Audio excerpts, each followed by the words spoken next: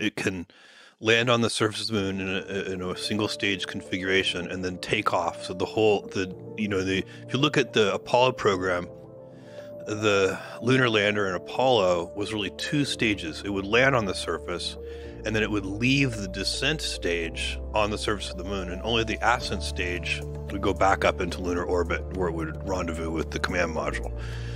Here what we're doing is we have a single stage lunar lander that carries down enough propellant so that it can bring the whole thing back up so that it can be reused over and over. And the point of doing that, of course, is to reduce cost so that you can make lunar missions more affordable over time, that's one of NASA's big objectives, because this time the whole point of Artemis is go back to the moon, but this time to stay.